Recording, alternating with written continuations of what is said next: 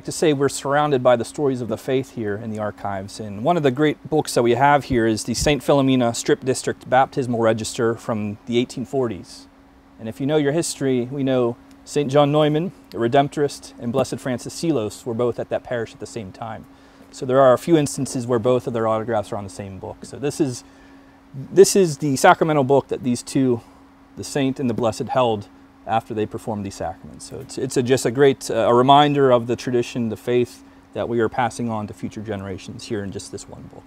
As mentioned, we also have a great photograph resource here at the Archives and Records Center. Typically for each parish we might have a few photos or a wealth of photographs. So one of the collections we have here are the photographs from St. Paul Cathedral. And what people don't really realize is St. Paul Cathedral wasn't always located in Oakland. So we have one of the great images here from the early 1900s of the former St. Paul Cathedral when it was on Grant Street in downtown Pittsburgh.